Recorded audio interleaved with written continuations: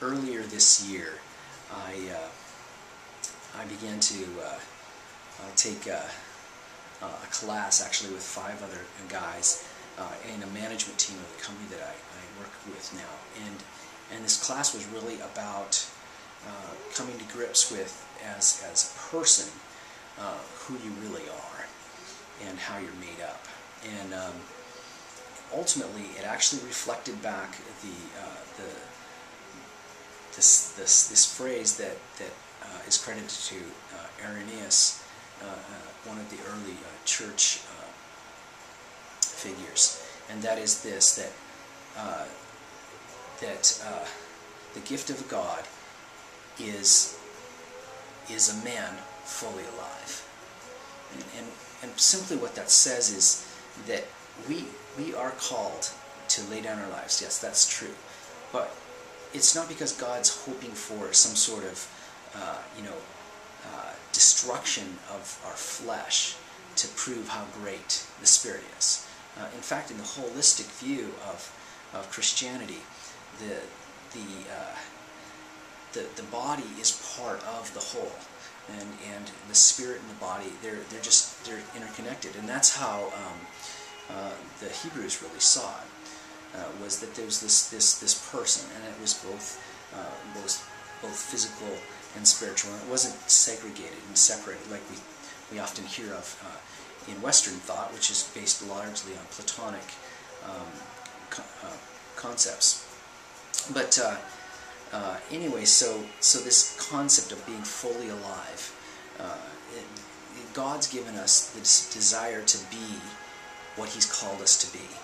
and so all of me, for all of you, isn't about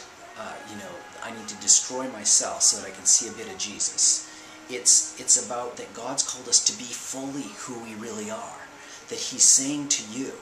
come, be fully alive, and be all of you, and all of me will be in you. And if you read Scripture and begin to get in you the concepts that Christ is supposed to be alive in us,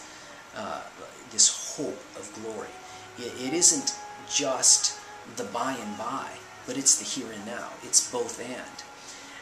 and so the song really came out of this sort of revelation in this class of going through and kind of realizing that God's calling us to step up to the plate, to be who we're really called to be, and to hear His voice and to walk in that. Now, in addition to that, there's this